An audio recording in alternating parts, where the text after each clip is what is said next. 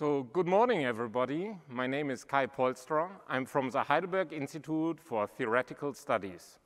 Please let me greet you as the Vice President of the International Astroinformatics Association. So already in 2016, we organized an IAUS symposium on astroinformatics. It was Symposium 325. It was in Sorrento, Italy. And now it's a great pleasure to welcome you for the second day and for the plenary session of the IAUS Symposium 368, Machine Learning in Astronomy. The morning speaker and the first speaker of today is George Jogowski. Unfortunately, his Wi-Fi connection is a little bit unstable, therefore we will play a pre-recorded talk. George is available online and he will be there to answer questions. George is professor of astronomy and data science. He is also director of the Center of Data-Driven Discoveries at Caltech. He has done so many things that I had to take some notes, not to forget anything about that. And please, George, forgive me, I probably will. So he is involved in something like 600 scientific papers.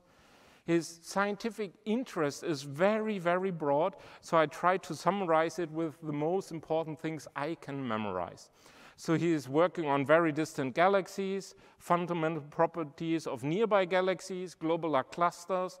He's working on gamma ray bursts and their host galaxies, gravitational lenses, binary quasars, and of course, exploration of the time domain. Already early 1990, he switched to the field of big data astronomy, especially knowledge discovery tools. And he is known as a PI or co-PI for DPOS, the Palomar Quest, and the Catalina Real-Time Transient Survey. He is co-founder of the Virtual Observatory, and he is also co-founder of Astroman Informatics and one of the starters of time domain astronomy. So without further taking your time, even though it's from a video, I would leave the stage to George Jogowski. Please give a big round of applause for George.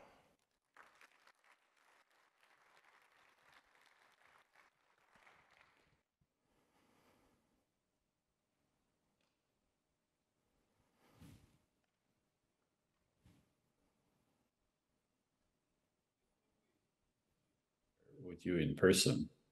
First of all, I'd like to acknowledge and thank my long-term collaborators, Ashish Mahabal and Matthew Graham, who, along with many others, really deserve credit for everything that we've done and everything that's correct in this talk. And I'll take the blame for everything else. So I've been asked to give an overview of machine learning in astronomy, which is impossible. It is a very big subject, very vibrant subject. And so all I can do is just give you a quick, highly incomplete, and probably biased overview. So as you probably know, astronomy has been undergoing an exponential data growth since at least early 1990s, which was largely driven by the advent of large digital sky surveys. And as the data volume kept increasing, the needs of data analysis changed. Once we got into the terascale data sets and billions of sources detected, it was clear that traditional ways of analyzing the data are insufficient, and that's where machine learning started coming in. Astronomers have been very advanced and proactive relative to many other fields in introducing all of these data science innovations, although today biological sciences are really in the lead. But today we're roughly in an exabyte regime. That's my best guess estimate of how much data there is in astronomical archives that's actually properly archived and documented. That's probably good to factors of 2 or 3. And the exponential growth continues. What's more interesting is the growth of data quality, data complexity, and information content. And that's really why we need machine learning. So mostly I will be talking about use of machine learning to explore feature spaces or parameter spaces that are created, say, by measuring a number of different things in catalogs. We do image segmentation, then every object is represented as a set of describing parameters. And there are many challenges involving that, which are listed here. I'll talk a little more about them later. There are literally hundreds of different machine learning models, as computer scientists call them, in analyzing the data, depending on what is it that you're trying to do. So I took a quick look at the literature at the ADS. I asked about papers that has either machine learning or AI in their title or abstract, and the results shown here. Prior to about 2005 or so, it was like few papers per year. But starting circa 2012, it assumed an exponential growth with a doubling time of about 20 months, close enough to Moore's law. And that continues as far as I can tell. Then I realized that papers that use deep learning don't mention machine learning, just deep learning. So I counted those, and those are the solid dots that you can see here. And obviously that really erupted in use since 2016, and now it's asymptotically the same kind of exponential. So all in all, I would say there are now at least 3,000 papers in the astronomical literature that use machine learning. This is very much an established, blooming field, and the variety of uses is really impressive. By the way, if I don't mention your work, which I'm sure is great, that's because I couldn't really read 3,000 papers, but maybe other speakers at this conference will fill some of the gaps that I leave. And it's becoming easier to do with all of these online libraries and tools like PyTorch, TensorFlow, Scikit, and so on. On the other hand, this XKCD cartoon does hit the home that there are some papers that really consist of steering a big pile of linear algebra and looking for the results that look right. Fortunately, they're in minority. Most of the work, as far as I can tell, is of very high quality. So to start from the beginning, whereas there were some small-scale looks into the things like neural networks, it really started with the first digital sky surveys in the early 1990s. And the first task that came about was star-galaxy separation. Because for most scientific purposes, you either need galaxies or stars or star-like objects. And so really it's the limiting depth of classification that defines utility of the survey, not so much the limiting depth of detection. And a number of different things have been tried, mostly neural networks and decision trees. Some simple examples are shown here. But notice that those early uses of machine learning in astronomical data analysis were really to outsource highly repetitive, not necessarily complex, but kind of boring tasks away from humans to machines.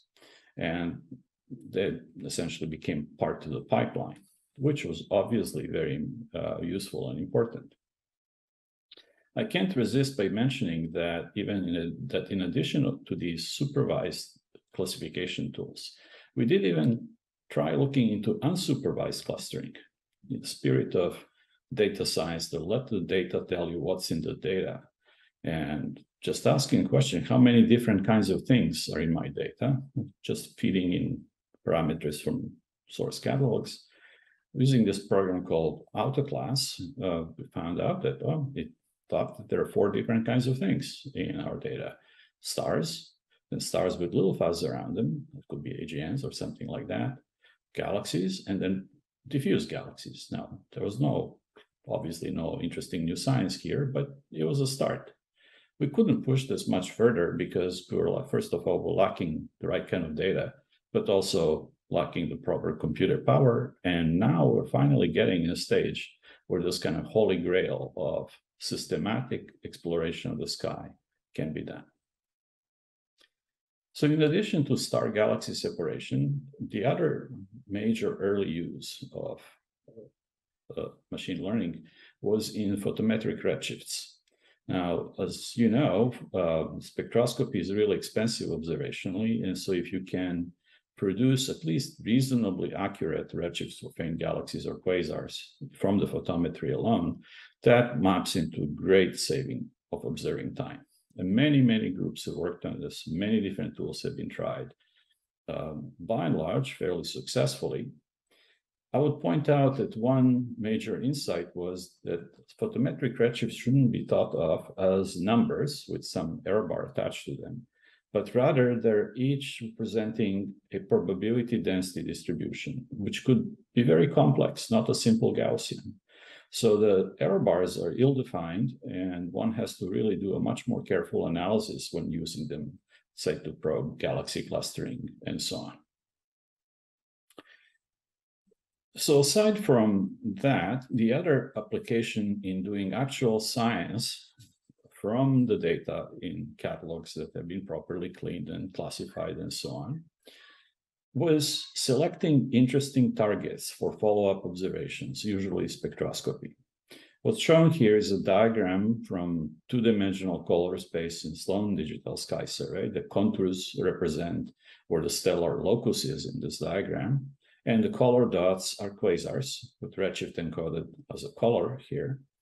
So that really became a major principle of survey-driven astronomy, that you map the sky to some extent into a survey archive. And then you mine the survey archive, you essentially observe it with a software instrument that usually involves machine learning to select potentially interesting things to follow up, depending on what your scientific goals are. And nowadays, this is seen as a normal thing, a synergy of telescopes. You have surveys, usually done smaller telescopes. You select interesting things to study, you follow them up with big telescopes or space observatories. But that was a new thing in late 1990s. Up until then, people were just doing targeted observing individual objects, small samples, and surveys were not seen as a respectable thing to do, but now they very much are. So this notion of machine learning or software instruments to observe data archives, I think, is a crucial change. So typically that was done for kinds of objects we know that were rare, but would have well-defined observable characteristics like spectra, and you fold them through the filters and so on. And so you have an empirical model of where should they be in your parameter space. And so, for example, quasars, brown dwarfs, or what have you. And then you just look for any objects that are outliers from the bulk of objects, which are, say, in stellar locus here, and take their spectra. And that works beautifully. In fact, almost all quasars now known have essentially used this approach. But sometimes things that you didn't think about have the same observational signature in your parameter space or color space. What's shown here on the lower left is an example of a highly peculiar broad absorption line quasar. It was only like one or two known at that time. And those are not noise peaks. Those are all real absorption features. So more were found since then. And that's also an example of how these searches, which are really model-driven, empirical or supervised classification-driven, can actually find things that are not initially expected, but are not necessarily new in a fundamental sense. This is just a particularly peculiar, rare subtype of a subtype of quasars. And the same thing pretty much happened ever since. Even though we always hoped that these large surveys would uncover things that we never knew existed before, that hasn't really happened. We found a lot of subtypes of variations of the kinds of things we know, like supernovae. There are now many different varieties, quasars, or what have you. But never something was like a completely new thing. The only really fundamentally new thing I think was found recently were fast radio bursts, but that's a whole another story. Nevertheless, this hope that we can somehow explore the sky in an unbiased fashion and find things that we didn't know about before persisted, and that's essentially the outlier or anomaly search. Now, that is not a well-defined problem. So suppose you have some feature space, you made decisions which features to look at, and They're clusters, stars, galaxies, quasars, whatever. And then you look for objects that are kind of standing away in statistically significant sense from the clouds of normal looking things. Well, that begs the question, what exactly is an outlier? And the key question is, well, what is the probability density distribution of common type of objects? So are you looking at genuine outlier, or is it just a fat tail of the distribution? Because in real life, things are seldom Gaussian. It also depends on things like the metric that you choose and so on and so forth. So there's nothing you can do about this, but you can actually try to be very careful in looking at probability density distributions of your clusters, and thus guiding your judgment of which things should be legitimately considered as outlier. Because if the tails are not Gaussian, but maybe parallel exponential, something that you might think is 5 sigma, if it was a Gaussian, maybe only like 2 sigma outlier. Well, circa the turn of the millennium, time domain astronomy really began. The detectors became cheaper, easier, could pave the focal planes with them. And so instead of doing panoramic cosmic photography, we started doing panoramic cosmic cinematography. And that opened this whole time domain, because there is unique information that's available through variability that cannot be obtained in any other way. And sometimes it's the only way you can make sense of things, like single picture of a supernova tells you exactly nothing. Well, the problem there is there are a lot of things that vary in the sky, and a lot of things that bang in the night. And they all look the same. They all look like a star that was now brighter than it used to be, or maybe there wasn't one detected before. And that's all you know about it, and you know where it is in the sky. Well, but the problem is that there are many, many different kinds of objects that have that same signature. There are a few hundred varieties of variable stars alone. There are all kinds of cosmic explosions, AGNs, and so on. And so some of those things that are showing strong variability are a lot more interesting than others, depending, again, what your goals are. And so how do you tell? So instead of the old-fashioned morphological classification of images, we now have to deal with the physical classification of objects that have been picked up as anomalies in the time domain space. And some of them are really exciting. Some of them will disappear quickly. So you have to do this pretty much in real time to catch them and get spectra before it's too late. And all other information you have is from archives, multi-wavelength observations, or looking for temporal context or spatial context. Where is it? If it's superposed on a galaxy, that has some information. If it's not, well, then you don't really know. And that's all very heterogeneous, because for any given variable or transient, until you build up gigantic data set, including the time axis, the data are very heterogeneous and incomplete. If something is what we call a transient, you maybe only have a couple of data points in the light curve, so you can't classify that. And that's where all the difficulties come from. So many groups have been working on this for about 20 years now, and with various degrees of success. Some parts of this problem have been solved. You can, for example, find supernovae of type 1a if you want, with a reasonably good accuracy. But usually, successful or highly productive ways of finding something are ignoring everything else. And so there is a balance to be struck there. So I will not be talking about various attempts to classify things, but I will just mention a couple of things. The first one was to realize that we can turn this highly heterogeneous collection of oddly spaced measurements into homogeneous data that can be fed to machine learning. So instead of using actual data, flux measurements as a function of time, we represent every one of those light curves as a set of statistical descriptors. And there are about 70 of those that have been really tried or proven to be even moderately useful. And now what used to be a heterogeneous collection of light curves, some of which may have 10 points, some 100, some 1,000, is now a homogeneous set of feature vectors with every particular value in that vector field may not be significant. And that is something you can feed into traditional machine learning tools. So it will work on the data descriptors and not the data themselves. Well, but that's still a lot of different parameters. And one of the biggest challenges in data science and machine learning is dimensionality reduction. Most algorithms don't scale very well with increased number of data dimensions at all.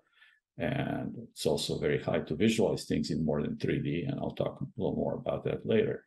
So does the dimensionality reduction, feature selection to do dimensionality reduction becomes crucial. There are many different methods to do this, and I can't possibly go through all of them. I'll just mention a couple that seem to be very popular. But before I do that, here is an example of what feature selection can do for you. In the top left, you see two light curves of two variable stars. One is pulsating variable, the other one is eclipsing binary. And you can't even tell that they're periodic, let alone something else, let alone that they're different. But if you do proper feature selection, shown in histogram in the lower left, and just take the top three, suddenly the two clouds of points separate beautifully. And so what looked like a hopeless task at first becomes fairly easy. Now, this is maybe an unusually fortunate case, but that's the idea. All right, so one of the methods that's commonly used for dimensionality reduction is principal component analysis, which is dear to my heart as means of finding multivariate correlations. And the idea here is that there is data distribution in some parameter space, and you compute what are the eigenvectors of the distribution and their eigenvalues, meaning how significant they are along that axis. And so then a lot of measurements are simply not very useful at all, but PCA tells you which ones seem to really contain most of the variance seen in the sample. And you just take top few that look significant, and voila, you map the original parameter space into highly dimensionality reduced space, new coordinates, without really doing anything else. That works in some cases, but ultimately PCA really works best if you're dealing with the monolithic data cloud, which is ideally multivariate Gaussian, and in real life, nothing really is. So if you have, say, strong clustering, that makes computation of principal axes a little ambiguous, or if you have strong outliers and so on.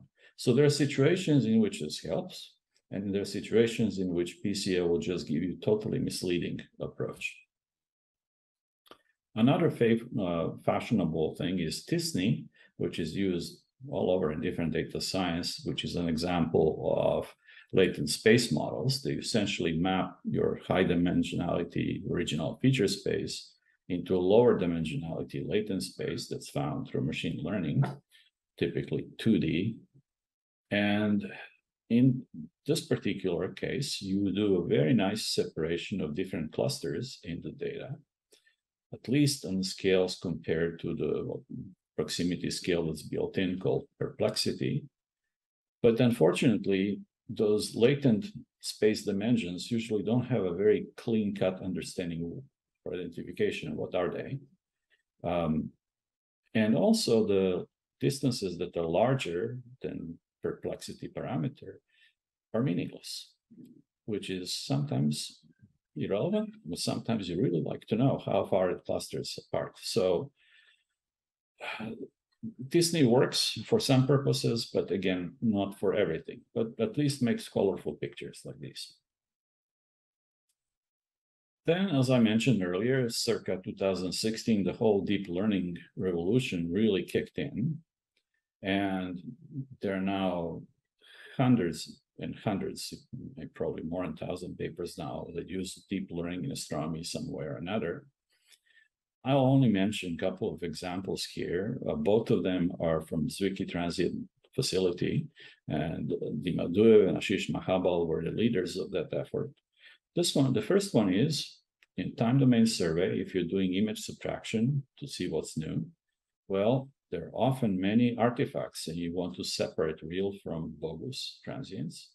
And usually that was done in the past with supervised classifiers, but now with convolutional networks, they can really do an excellent job going from just working directly in the pixel space and not having to actually characterize objects through whatever image property parameters.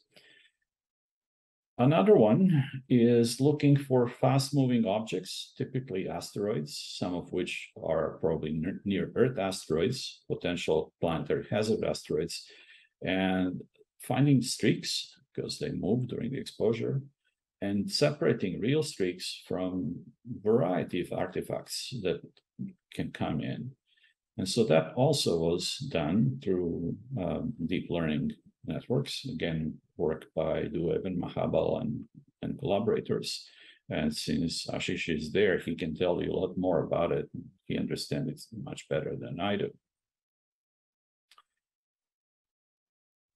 Now, there's been a lot of work on just mining archival time domain light curves, time sequences of flux measurements.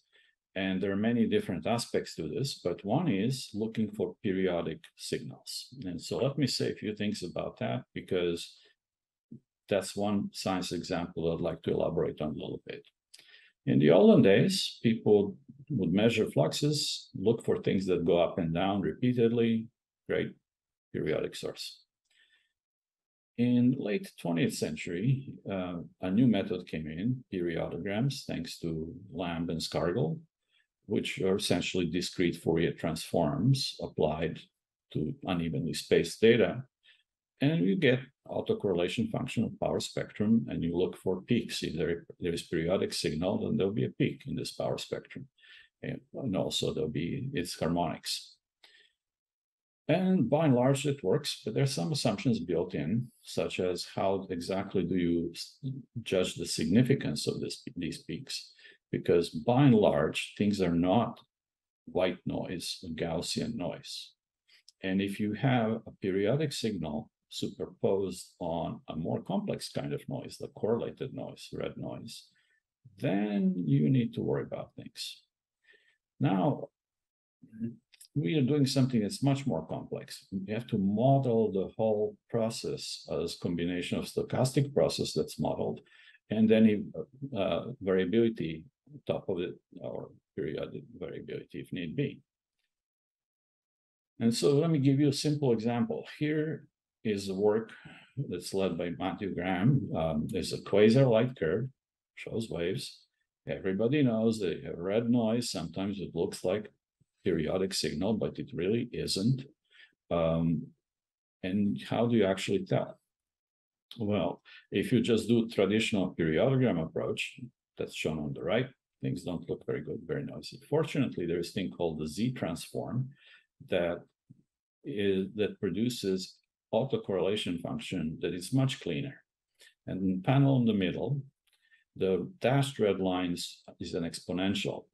If you have damped random walk, pure damped random walk, which is what most of these things are kind of like, ACF will be exponential. And if there is any periodic signal, there'll be a peak. And it's a broad peak if you don't have much of a baseline. And so that's exactly what you can see here. So you have to do a lot of modeling. You have to use the right kind of stochastic process descriptions, and a lot of Monte Carlo with sampling just like your real data and signal to noise and so on. And then play with parameters until you suppress the number of false alarms sufficiently. So we've done this using quasar light curves from CRTS, and we found candidates for periodically variable quasars. The first one, strongest one then, was this one, PG 1302. And we worked with our data. We added archival data from Linear and others and kept monitoring it, and it kept doing the same thing as we expected from originally detected periodicity. This is actually something that was expected from what we know about hierarchical structure formation. Galaxies in their supermassive black holes merge. black holes would merge, build bigger supermassive black holes. In the final stages of that, there are tight binary that loses orbital kinetic energy through gravitational waves, spirals in. So things like that have to be out there. The problem is they're closer than a parsec. They're totally unresolvable by any technology today or in any predictable future. And so the only hope you have is if at least one of the two black holes has an accretion disk, so there is some light that you can measure, or radio waves, whatever, and the other black hole is perturbing it. It has to be another supermassive object, otherwise, who cares? You know, if one is dominated by 10 to the 8 solar mass black hole, then you better have something at least comparable to perturb it. And so looking for periodically modulated signal from accretion disks inside supermassive black hole binaries is basically the only way in which you can find these objects now, and maybe gravitational waves someday. So this is how this was interpreted. There was a great model produced by a Columbia group, Hyman and company, and we then looked more carefully at the data. We extended the search. We found about 100 candidates for periodically variable quasars. They're not necessarily really periodically variable quasars, but they're good candidates. And we continue to monitor them, including spectroscopy. Now we think maybe half of them will be really robust candidates. It'll just take years and years to see whether cycles repeat.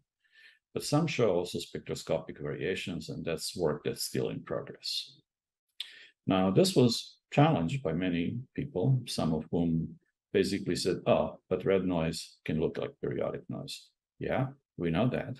And maybe those people should actually read our papers, especially the methodology section. And some people just had faulty statistical approach to it. Nevertheless, there's been a lot of good work, or a lot of work at least, and this will be a very interesting thing to continue because it's confirming one of the essential predictions of hierarchical structure formation. What made me believe it is that we find the right number and the right distribution of periods. Theoretical models of those evolving populations of merging supermassive black holes in the right redshift interval and so on suggest about 100 should be found, and about 100 we did find. So roughly speaking, 1 in 10,000 quasars has this behavior in the period range that we probe, up to 5-ish years or so. And there is a cutoff at short period end, which is due to the in spiral, because the closer they are, the faster they spiral in. And so you depopulate the short period end of the distribution, exactly as we see. On the long period side, it's just lack of data. We need decades of photometric monitoring to really fill that up. Most recently, there's been another case found in a completely different way by Tony Reedhead's group in radio. They've been monitoring 10,000 flat spectrum radio sources from overall, and they found one that had a nice sinusoidal variation over the past 14 or so years. They had about 2.5 full cycles, just like we had for the PG1302. Then archival data added one more cycle. Then there was a long period that wasn't really behaving periodically, the archival data. And then further down in the past, there are a couple major peaks that aren't the right phase. So this is, I would say, just as good candidate as any. And it's great it was found in a different way. I think basically just says, yes, those things are out there at about right numbers, 1 in 10,000 or so. And we have both the data and the analysis means to discover it. There are many, many other exciting uses of machine learning, and I can't possibly sample them at all, but several groups have worked on using it to discover gravitational lenses. And I'll just mention this one because I'm involved in it. It is combining Gaia data with ground-based surveys, effort led by Alberto Cron-Martins and a large team of people supporting it, and uses 3 different methods to discover potential gravitational lenses, which I described here, but you should just really look at the papers to get more details. The upshot is that to date, we have spectroscopically confirmed about 20 new quad lenses. Those are the lenses that are actually useful for cosmology, both for measurements of Hubble constant at a redshift range between local Cepheid scale and cosmic microwave background, and thus in principle could solve that major outstanding controversy, and also properties of dark matter in halos of the lensing objects. And in addition to those, several tens of doublet lenses, some of which are actually binary quasars, which are all interesting in their own right.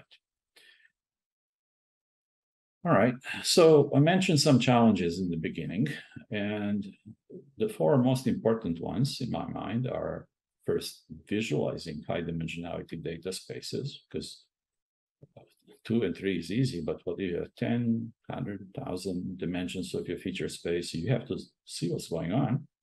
How do you do that? I think there's a promising approach that goes a little beyond from what you can do with traditional techniques. That's extended reality. There is a called explainable AI field, which is a booming field in computer science. How do you actually know why AI and machine learning is giving you the answers that it does? Neural networks, for example, are notoriously hard to interpret. Why do they do that? What they do. There is question of uncertainty quantification. Say a few words about that. And of course, biases. So visualization, in my mind, is the stepchild of all data science, because you really have to look at the data and machine learning models at every stage of the analysis, from cleaning to choosing the right algorithms, because if you don't choose the right algorithm, even best data can produce wrong results, to actually understanding the results and presenting them to other people so they can understand them. So there is a premium on trying to visualize as many dimensions of data space as possible. And for a number of years, we've been pushing use of extended reality as the approach to doing that. Because whenever you down project multidimensional space to say 2D, you lose some information. And that turns out to be actually very intuitive. It triggers human pattern recognition a lot better than any traditional visualization tools. It's also collaboration friendly. And best of all, somebody else is paying for this technology, because those are the technologies that will underline future 3D web, which may or may not be actually called metaverse. The uncertainty quantification, I'm illustrating here with an example from climate modeling, because that's a hell of a lot more important than anything astronomers do. But the point is that in addition to measurement errors and Poissonian errors and numerical errors, every decision you make, the choice of data, the choice of feature spaces, the choice of quantities you look at, the choice of algorithms, workflows, everything in principle introduces a component of uncertainty that's not accounted intrinsically. And there is not yet a truly formal framework for estimating the total uncertainty quantification. And a number of people are really working hard to figure that one out. And finally, the biases. Some people use machine learning as a black box, just like some people use statistics as a black box. And all kinds of things can go wrong. And at every stage of the process, you make decisions, which data to use, which to throw out, how to clean them, which algorithms to use, et cetera, et cetera. And the point is that at every stage where humans make decisions, how do you compose your training data sample, for example, and so on, there is room for biases. And they're usually hard to catch. So you have to actually be very careful about whether you're building in assumptions that are really not warranted by the data. And I love the quote by Ivan King that's on the bottom that compares misuse of statistics to the witches in Macbeth. And just like statistics, a computer tells you strictly what's true, given the question you ask and the data you gave it. And the interpretation is up to you. So one other thing is now using machine learning not to describe geometry of data space, like clusters, correlations, what have you, but to find analytical expressions that may be implied by the data. And the technique we played with is symbolic regression, in this paper by Graham et al. More recently, Max Tegmark and collaborators have a series of excellent papers trying to do this. The goal is, can we find new laws of physics, or at least new interesting phenomenological correlations that we didn't know about before? So we tested this by trying to rediscover a main sequence of HR diagram, fundamental plane correlation, did fine. And then we used it as a classifier that it let program come up with a function of variables. You multiply by a step function such that on one side you type 1, the other side is type 2. Again, use the same example of these periodic variables. The plot in the upper right is data the program has never seen, and show you that it's actually found right clusters. And the table, which you obviously cannot read, compares the accuracy and efficiency and purity of this approach to random forests. So it's doing fairly well for first attempt. So that finally leads me to progress in artificial intelligence. I'm sure all of you are familiar with the example of AlphaGo, and that's truly a spectacular success. But to me, the most interesting part was that program, which was only shown rules of the game, has come up with new strategies that humans never saw and that don't even understand. And that's exactly what we want from AI, to find things that humans cannot, for whatever reason. Now, the new version of this is AlphaFold, which is solved the protein folding problem. And this is probably the first time that AI has actually made real scientific discovery without being told what to do. And now this is a major tool in genomics. So we're now heading more and more, as there is amazing progress going on in AI, into using AI as a collaborator. In AI, we have created an alien intelligence on planet Earth, and it thinks differently from us. It has different hardware, that's for sure, and different software. And it's the difference in way it thinks that is really important. It amplifies and extends what our minds can do.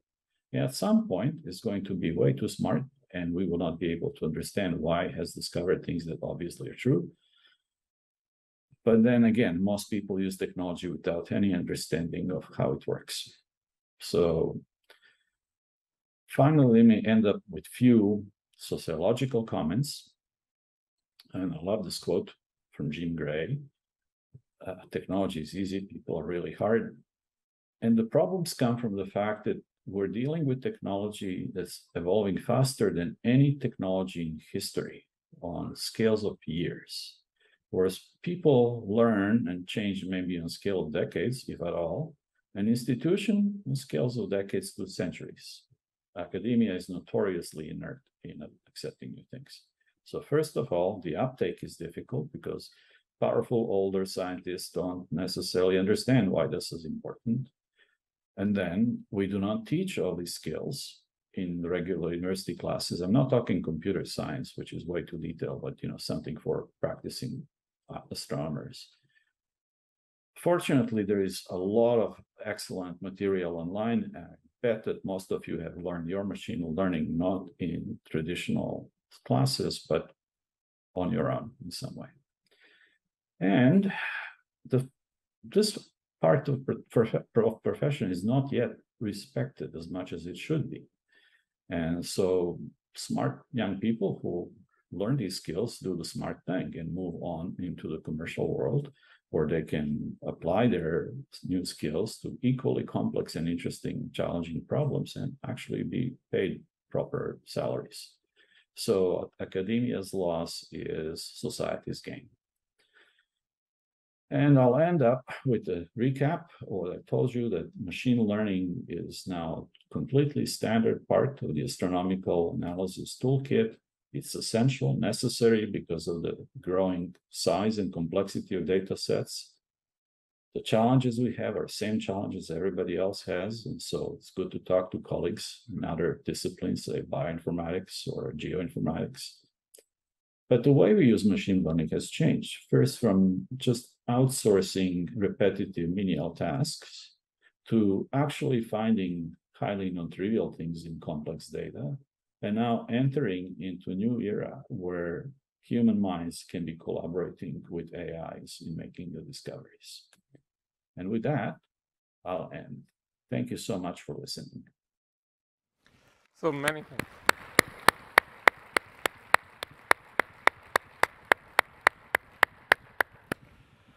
Many thanks, George, for this nice talk and showing how we went from the fundamental task of star-galaxy separation to new and modern challenges. I think with respect to time, there is not really space for questions from the audience, but I just would like to ask you as a visionary, where do you see us in 10 years? Well, was it Enrico Fermi who said it's hard to make predictions, especially about the future? Maybe in 9 years we'll be in a different IAU General Assembly, and don't know about year after that. I think this is changing so fast, and soon I would say the evolution of technology may be beyond the scope of most people. So we're going to live in some really interesting times with the advent of AI becoming as sophisticated as it does. It will also open all manner of epistemological challenges to think about. So I'll leave that as a homework to the students. Thanks, George, for this honest question. So let's thank George Jagowski again for this great presentation. And you know how to reach me by email, so feel free to ask any questions. Yes, if you have questions, please put them on Slack. I was checking for that constantly, but no one did so far. David? Also, Ashish, who is there, knows all of this. He's a co-author of the talk anyhow, and so he can answer questions in person if you want. Thanks.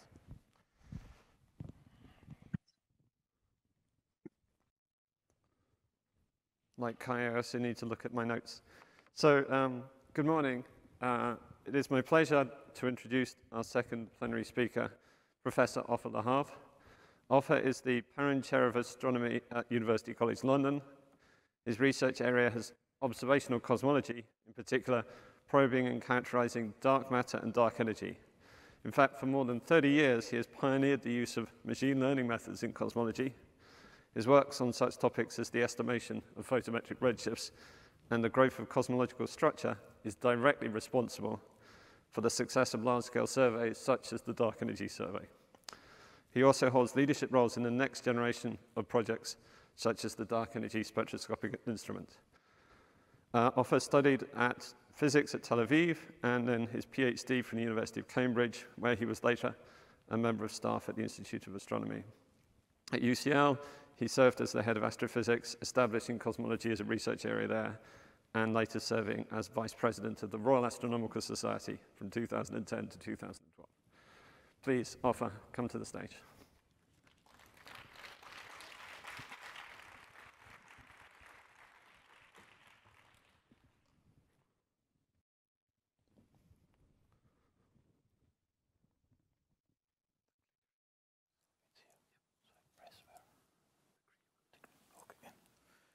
Thank you very much, David, for the kind introduction. Thanks also to Ashish and Kai for this opportunity.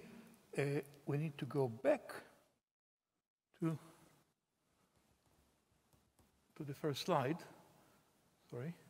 Yeah. Good. So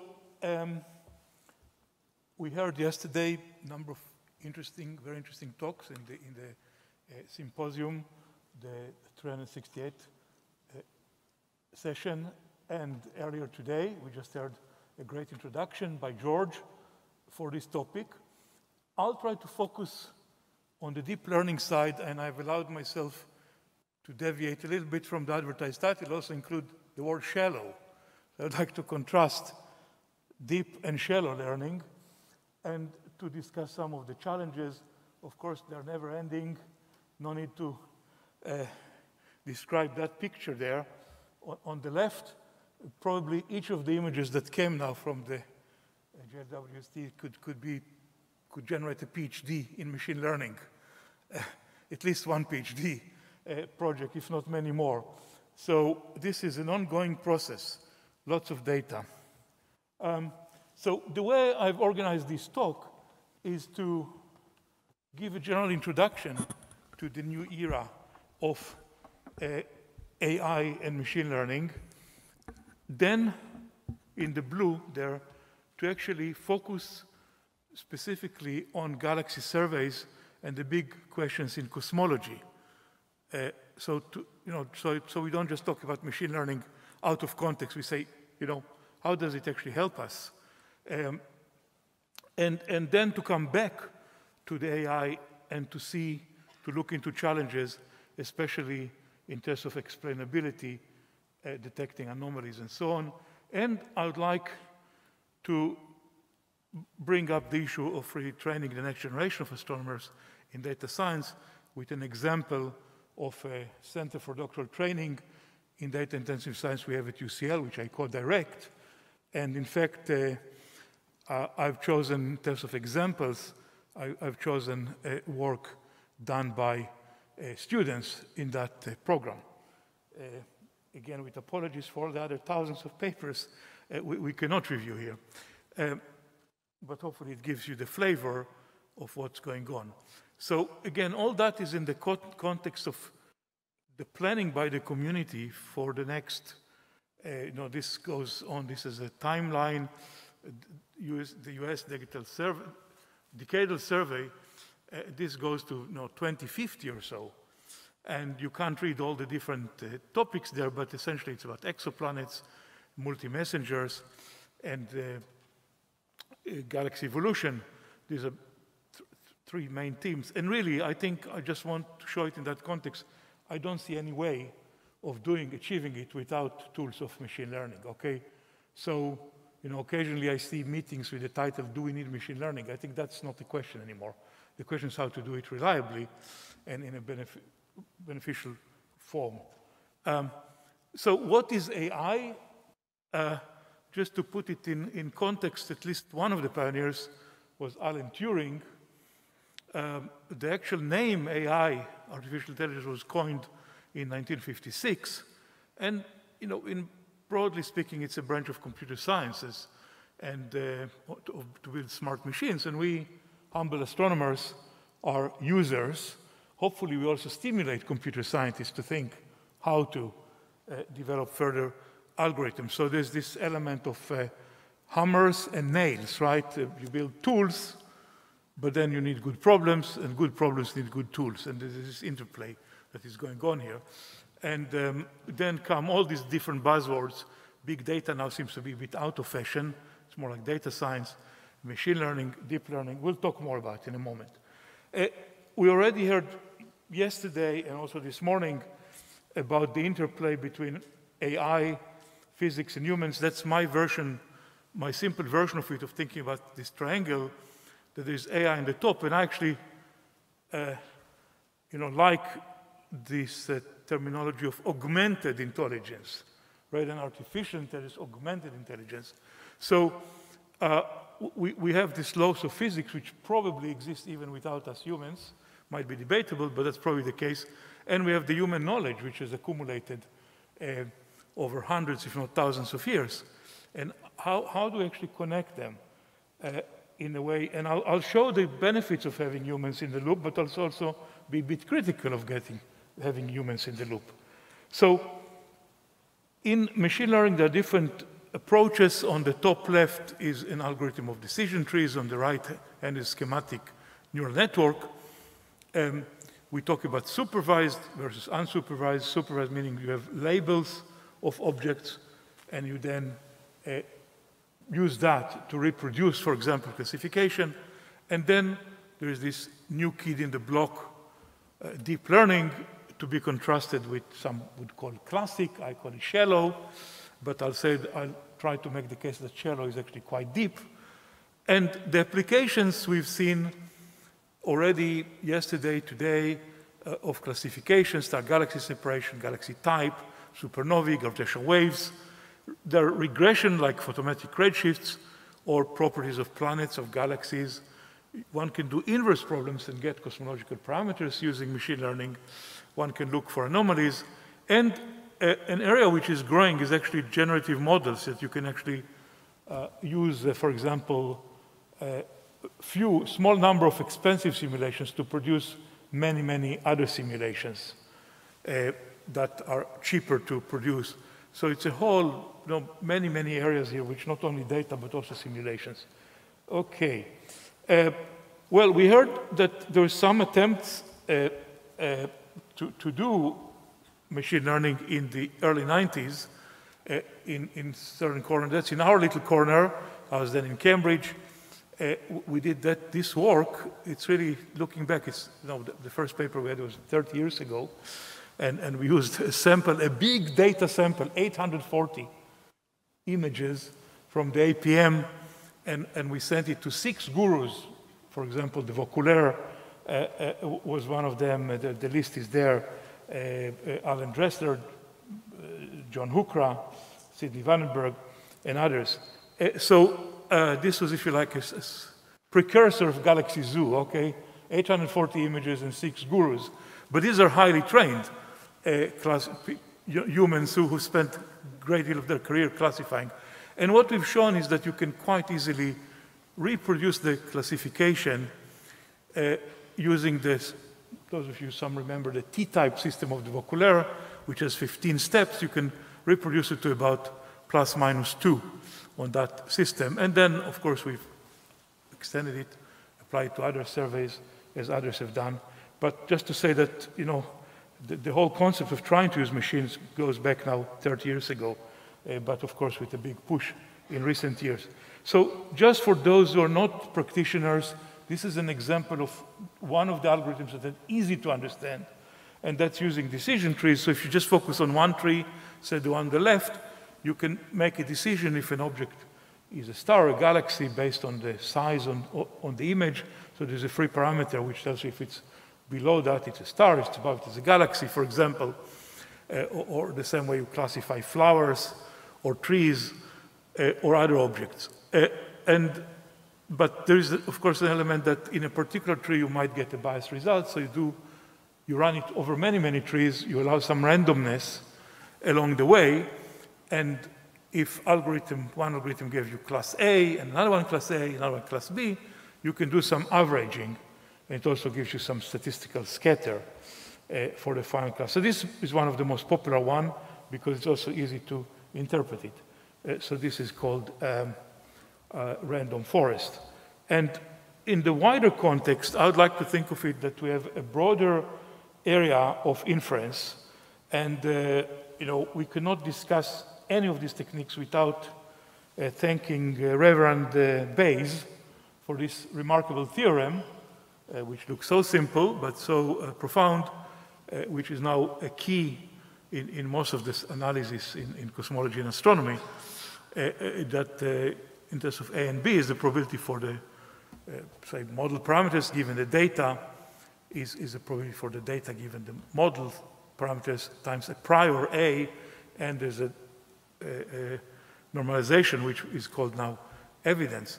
So I think it's very important to put it in that context to help us to understand the mystery of AI, ML, and how to explain it, how to minimize biases if the training sets are incomplete. It's difficult to classify dogs and cats if the entire training set is only made of cats. There's a whole interesting question of including what physics should you include in.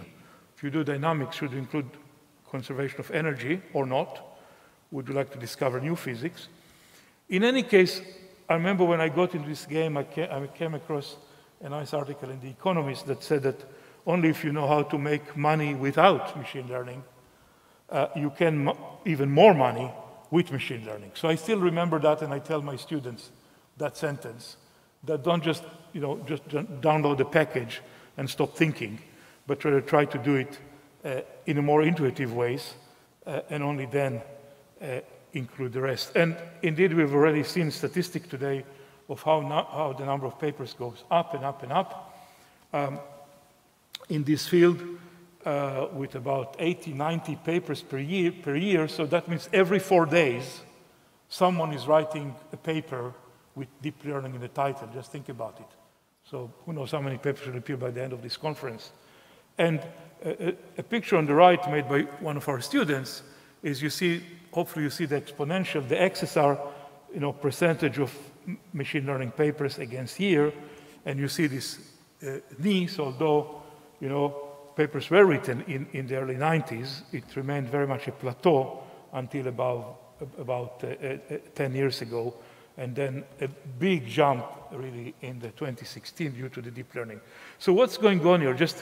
I know there's some people who are practitioners of this, but in what I call shallow learning or classic learning, you take an object like the one on the left and you decide to extract features, for example, the number of circles in that object, and that's what you feed in. So you have 10, 20 parameters, you feed it in, for example, to a neural net decision tree, and it tells you whether it's a car or not a car, if you have it in a supervised way.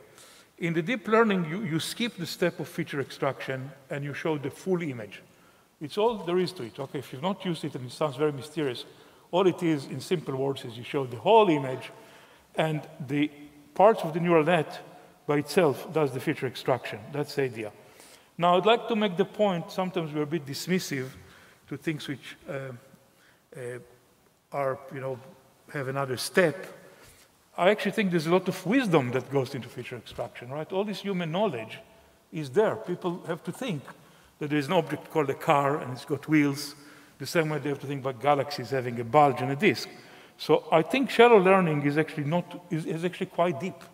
And one could be a bit cynical and provocative and say maybe deep learning is a bit shallow because you don't have to think much. You just present the whole image. So this is open for discussion if people agree or disagree with me. In more detail, the wisdom of the deep learning is by putting those layers of filters or masks. So this way you pick up different features. Of course, it's a whole art what filters you put there. So there's a lot of freedom with the architecture, but eventually it allows you to classify. And this is another illustration that you can do this at different levels of complexity. There are 3 animals, and you can see at the bottom panel, you only see short lines, which I cannot see an elephant there. But if you go in the hierarchy to the top, you start maybe with a bit of imagination, start seeing the imprint of an elephant. So that shows you the sensitivity to what you choose as those filters in the convolution, for example, in convolutional neural network.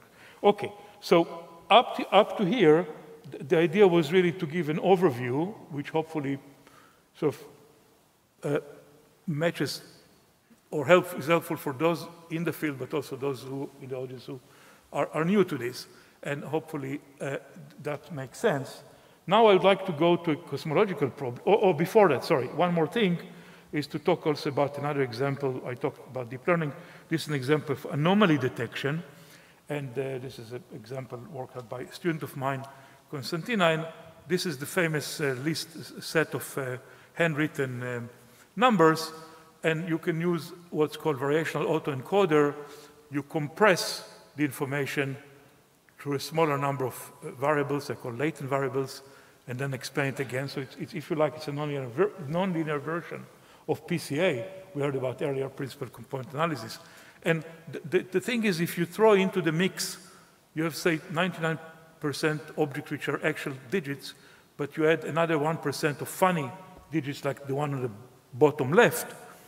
And then when you recover it, you can see that you can read the letters very well, but the 3 features at the bottom right looks very blurred, okay? So this way you can tell these are outliers. Something is wrong with them. Of course, in the context of galaxies, could be just artifacts of the measurements or a whole new type of objects. So this, I think, is a very exciting field, and we're actually using it now for images and spectra.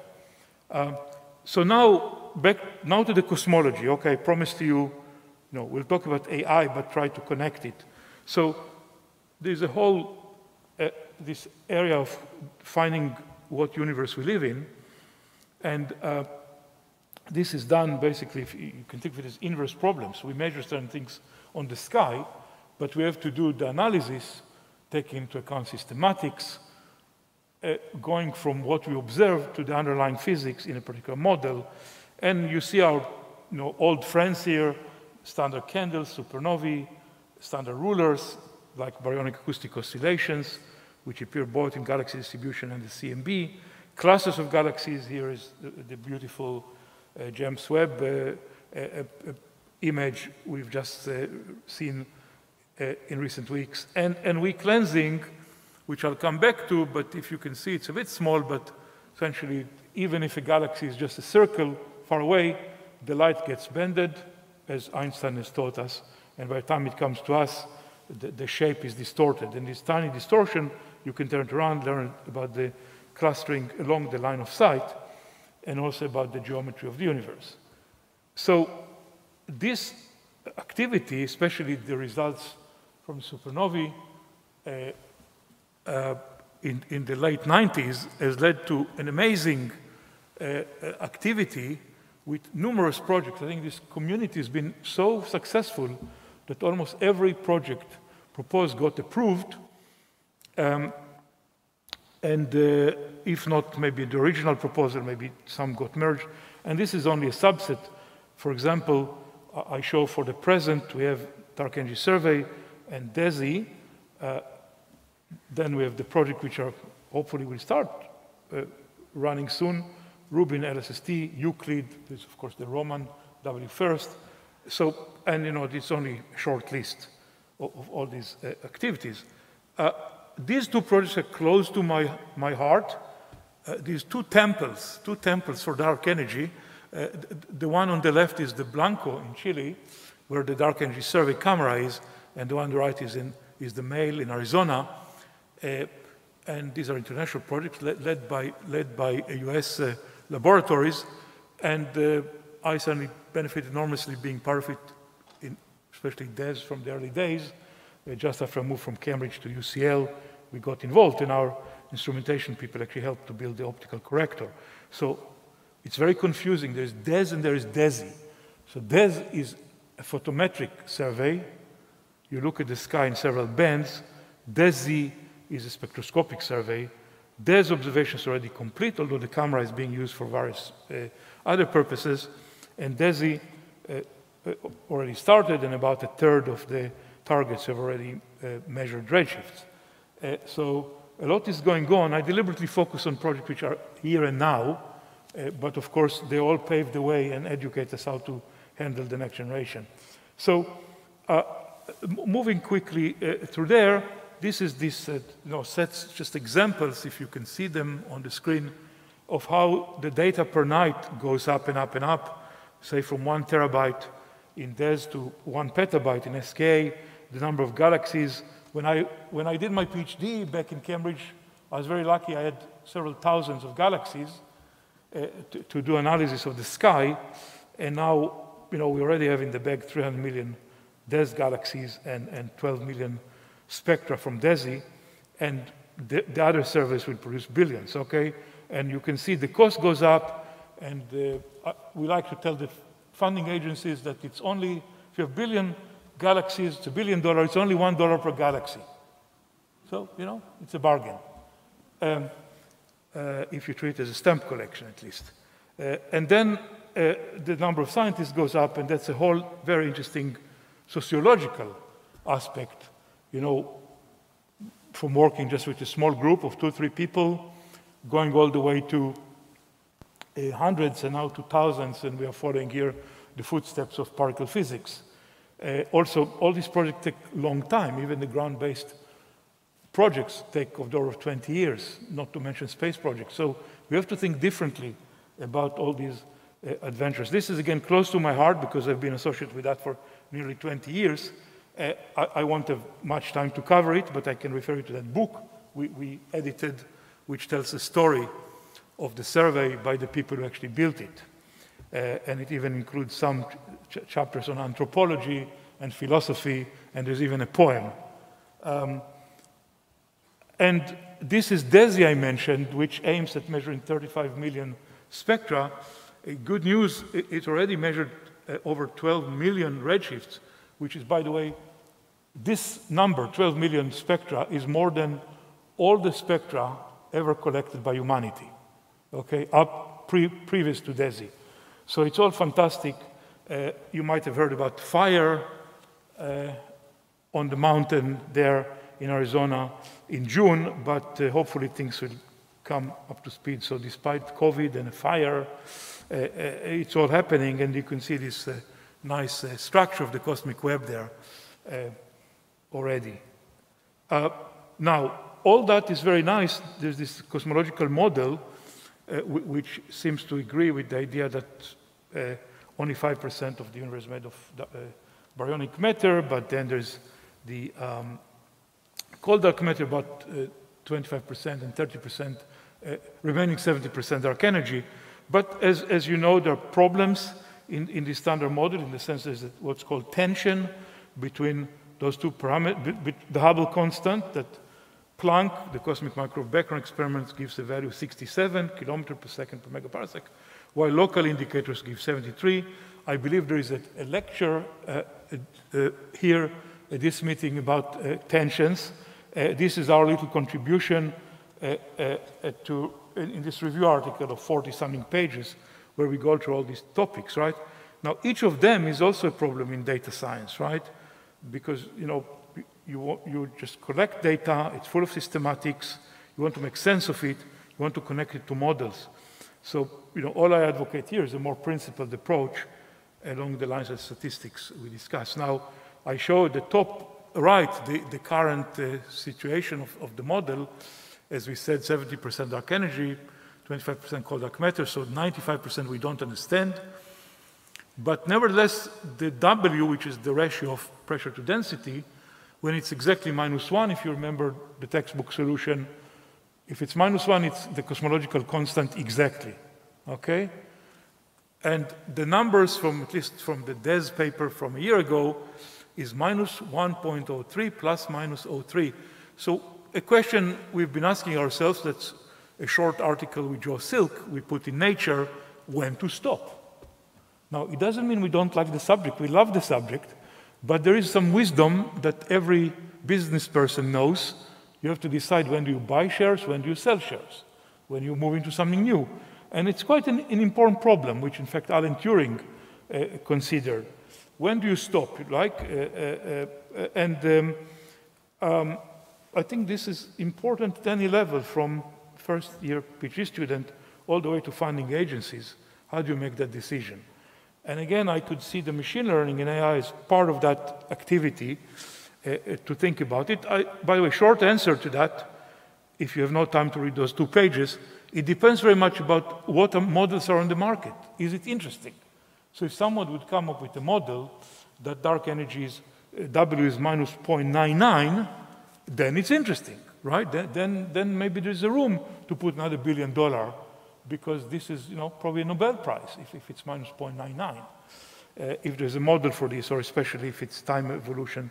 But if it's not, some physicists would say keep doing much of the same, because you never know. You might find something which nobody has thought about. I think it's an interesting philosophical question, which is open to debate, but it's good to keep that question in mind. And then comes the question about the humans, right? So, you know, we heard yesterday, we heard this morning, it would be wonderful to get the human involved. Now, this is, I assure you, my talk is just given on a PDF file. It's not an animation.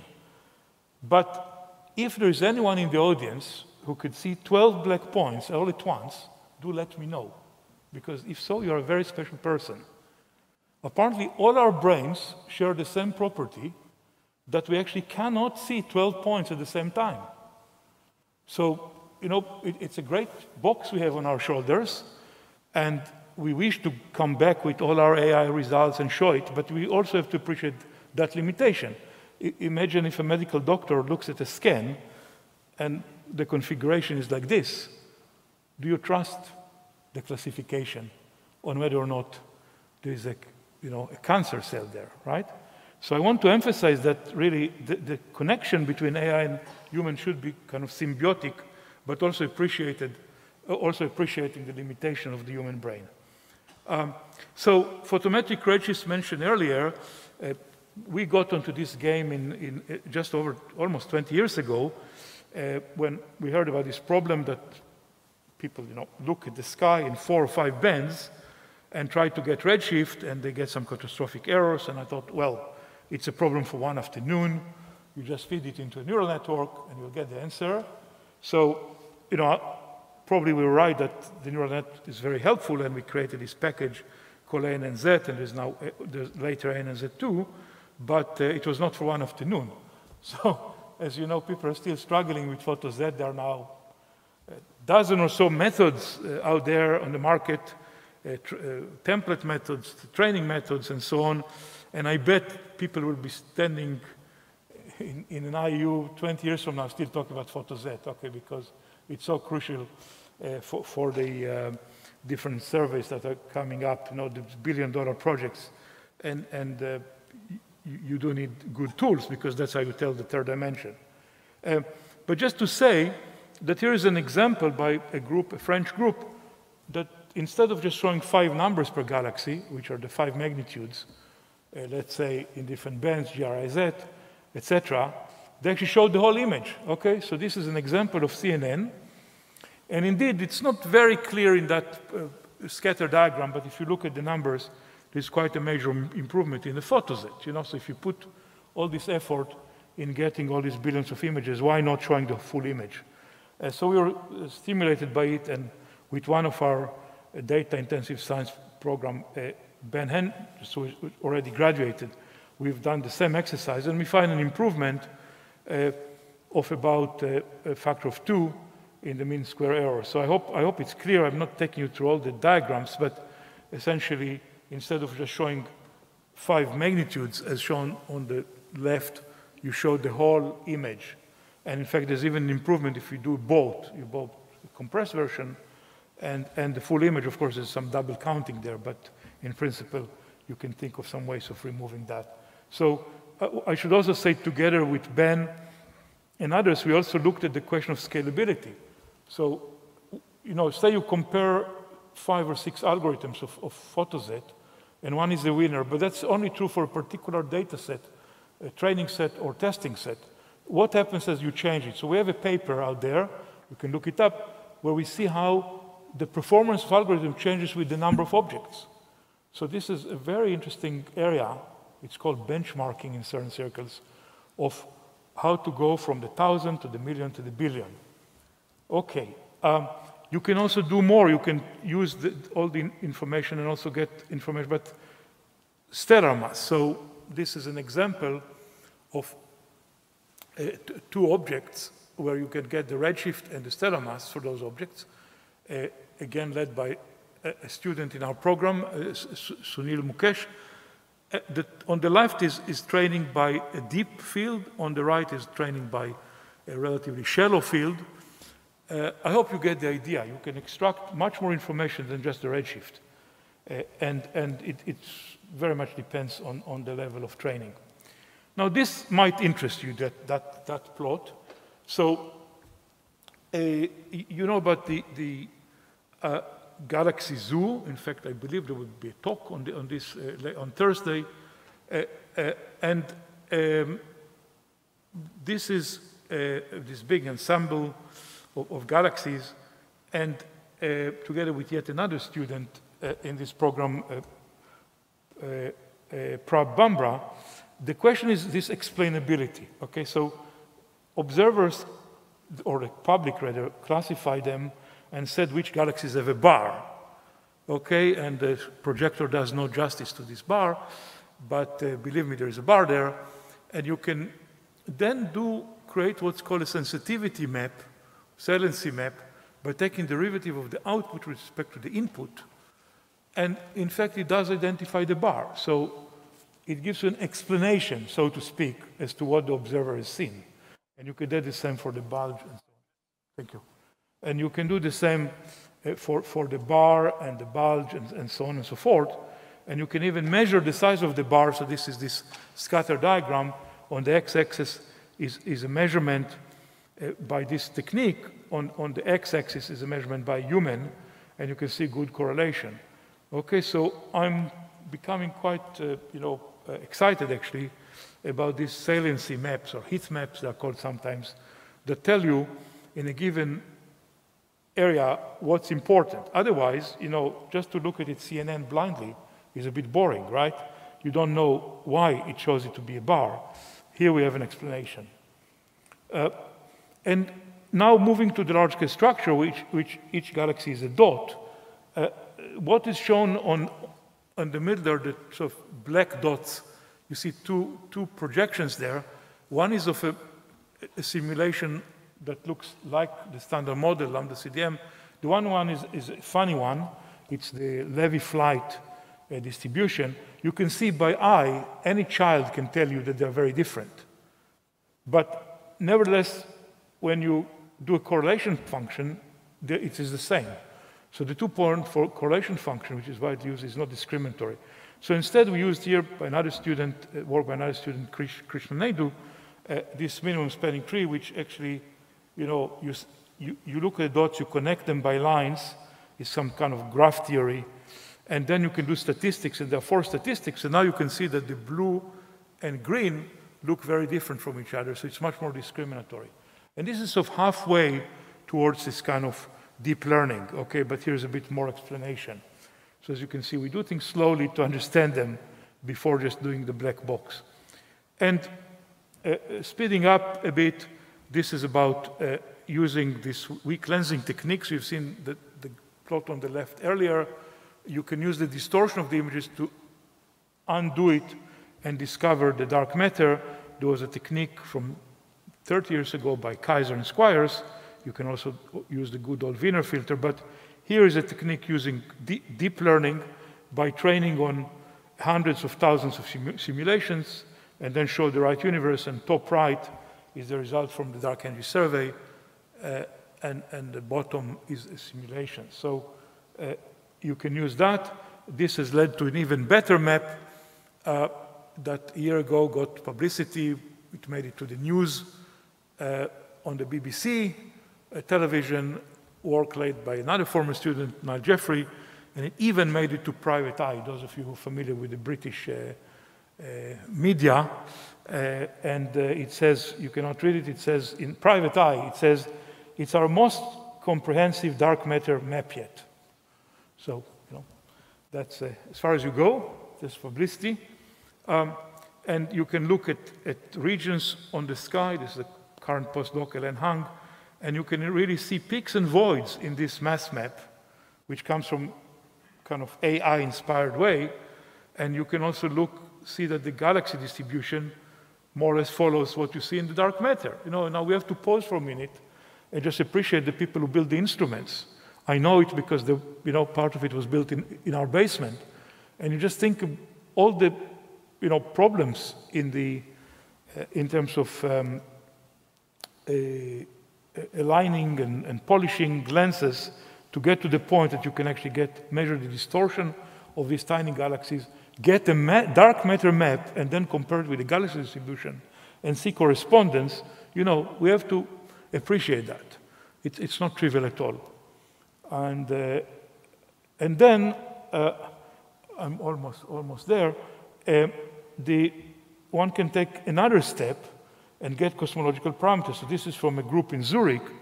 And what they do is they feed in lots and lots of simulations into some sort of CNN, and they get out of it the cosmological parameters, right? So instead of the traditional way that you write a likelihood function and so on, you just show many, many images, and you say, and they have different cosmological parameters, and you say, okay, which universe is the best fit universe? And then they've done something similar to what we have done on the galaxy image of looking at sensitivity map. So which regions in the sky actually give you that signal? So there is something, for those of you who work on weak lensing, there is a so-called intrinsic alignment effect. So this is, if you take the derivative of this intrinsic alignment with respect to the projected mass, you can identify regions. That's in the central plot where you see 3 yellow arrows. You can identify those regions as those that give you the most information about this parameter. Okay, so I hope you get the idea. It's all about trying to get better and better explainability. And very quickly, I want just, we talked a lot about yesterday and today, and we'll hear more about Galaxy Zoo and other exercise of classification. But I would like to say that this machine learning can also be very useful for dynamics. We still don't know what's the mass of the Milky Way and Andromeda, right? But we know they're falling towards each other. One day will collide. And there have been methods, the simplest of them is an analytic one called timing argument, and then some other methods. And we've taken the machine learning approach to actually constrain their mass, again, by showing a computer 2 million Milky Way Andromeda lookalike, okay? And we use the technique likelihood-free inference, which means using knowledge about how this system behaves, using 2 million objects, and then showing the one universe, right? The real Andromeda Milky Way, the infall velocity, and the separation.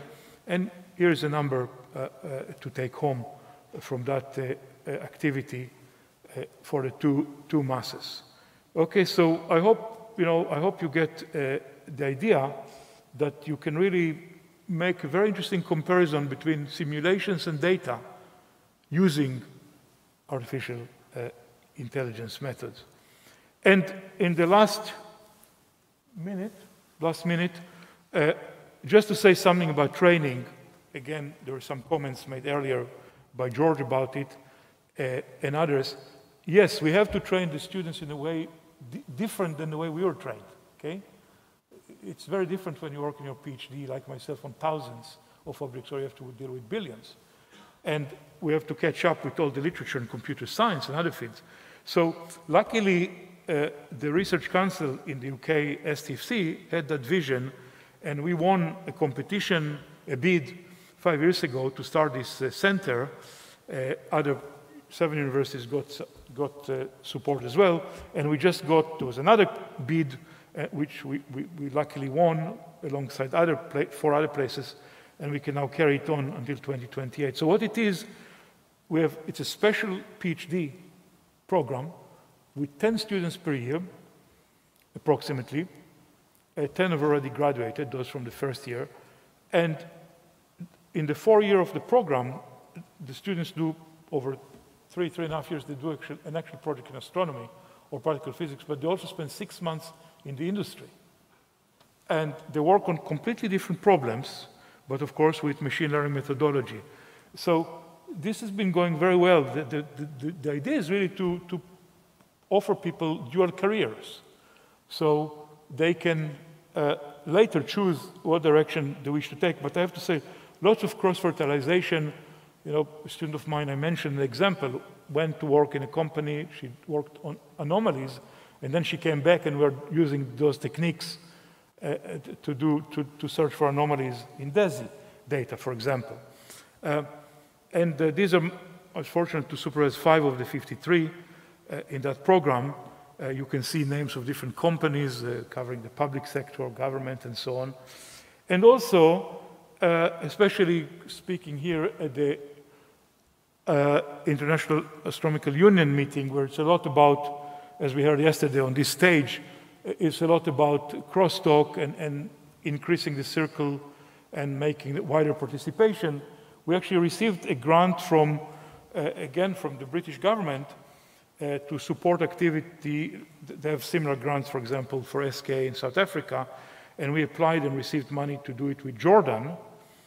And although we had to wait for 2 years until they could travel, they finally came 3 weeks ago to London, and we had a fantastic summer school, and here we're also being hosted in the embassy by the Jordan ambassador to the UK.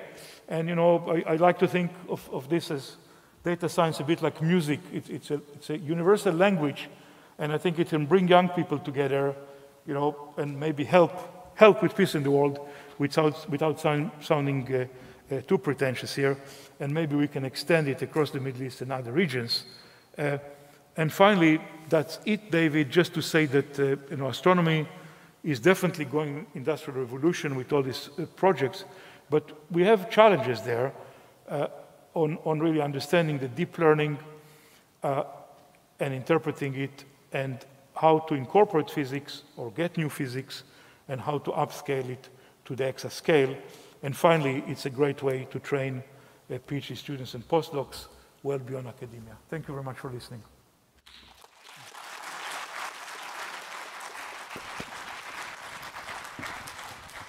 Thank you very much for that marvelous talk. Are there any questions from the audience? No immediate questions. So I'm going to ask a question myself. I think that one thing that really impressed me was that we're still using machine learning to try and find out something fundamental about the nature of the universe, about the nature of cold dark matter and of the cosmological constant, or whatever the dark energy is. I might suggest that progress is a tripod of observational technology, theoretical understanding, and then analysis methods such as machine learning. Which of these three do you feel is currently lagging in terms of the progress that we're making? I mean, we saw the beautiful results from DESI, and we've heard a lot about these fantastic machine learning methods which are now being applied. Would you like to comment on which area perhaps needs more work? Well, the trivial answer is I think each of them needs some help, but to be as your question is quite targeted, let me say on the observational side, I think understanding systematics is the big thing, right? So you see this tension in the Hubble constant. Should you lose sleep over this overnight? Maybe just something is not quite right in one of the probes. Maybe it's something deeper. We really don't know. But I would say that machine learning can also help with that. Okay, and you can do what's called forward modeling and take a simulation which is kind of clean and pure and degrade it to add all the observational effects. And then also ask yourself, have you forgotten something? Is something missing? So I could see, I'm sort of combining, I think systematics is a big issue, and maybe machine learning can help that. Of course, machine learning can help a lot comparing simulations with data, as I've just showed you. You show 2 million pairs of Milky Way Andromeda, and then you try to derive it for us. About theory, I find that in a somewhat different category. There are attempts, of course, to do this, symbolic learning and show data, but I don't know. Maybe I'm a bit conservative. Do you think, imagine general relativity was not there? Would machine learning discover general relativity? It's an interesting exercise maybe to do that. But I think we still need some creativity there, and maybe the human mind is great there to tell us what does it all mean. Thank you. I completely agree. Thank you. Are there any other questions from the audience? If not, we should thank Professor Lahav again. Thank you. Thank you.